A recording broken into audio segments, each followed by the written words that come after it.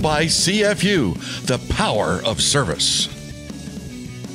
Continuing our discussion with Coach Paulsen here at the track. Coach, in the men's 800, you have Drake Hansen, the indoor champion in that 800, followed by Chase Kanucky, a fellow Panther, with the top and the third best time in the Valley. Opportunity to put some big points in one event. Yeah, for sure. Those guys looking terrific right now. And we got a couple other guys that are sitting 10th and 11th. And so maybe we can get one or both of those guys in the finals and really have a chance to make a big dent in the points there. But Drake, from where he's at from winning the indoor title, and then Chase being right on his heels, both have their tickets punched to the first round of the national championships. And so don't have to worry about that this weekend.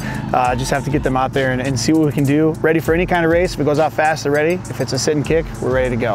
Let's look at the short sprints now for both the men's and women's. Coach, let's start with the men's. Isaiah Trousel has had some big wins here this outdoor season.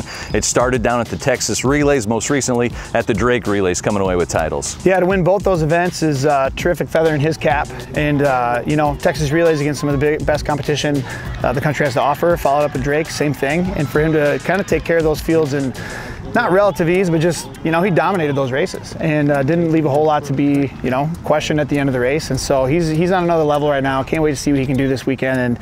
And just his story of all the adversity he had to overcome, the injuries he's battled. He's a 6th-year senior, so he's definitely put his time in here. I can't wait to see what this last month brings for him. It's been fun to see him have a successful and healthy outdoor season. Opportunity to get multiple guys in there as well. 3 guys in the top 8. Deontay Dean, Tinashe Chigudu, puts together a pretty good 4x1 too. You look at the relays. Yeah, the depth is great. 4x1 ran the 2nd fastest time in school history there, and we haven't run our best race yet, so I'm really looking forward to see what can happen at the conference meet. You got some other teams in there. Indiana State, Illinois State have terrific relay teams as well, so it's just going to be, I don't know, it's going to be one of the best conference meets, I think, in recent history, especially in the sprints. We're just loaded top to bottom, and you know, we got the guys there that can get it done, and so I can't wait to see it happen.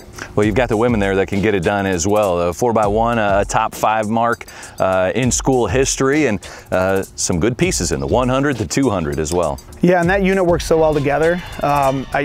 We haven't even seen the best of them yet either, and so Smith's been working really hard, getting the right formula put together, the right order. There's a kind of a rhythm and a synergy to it, and so you have to kind of get all that ironed out. Ran it last week at Wisconsin, went really well. We dropped 0.7 of a second from the previous season best, and so they're primed and ready, right at the right spot. And you got Illinois State out there and Southern Illinois also with terrific times put out there. So it's going to be a fun one.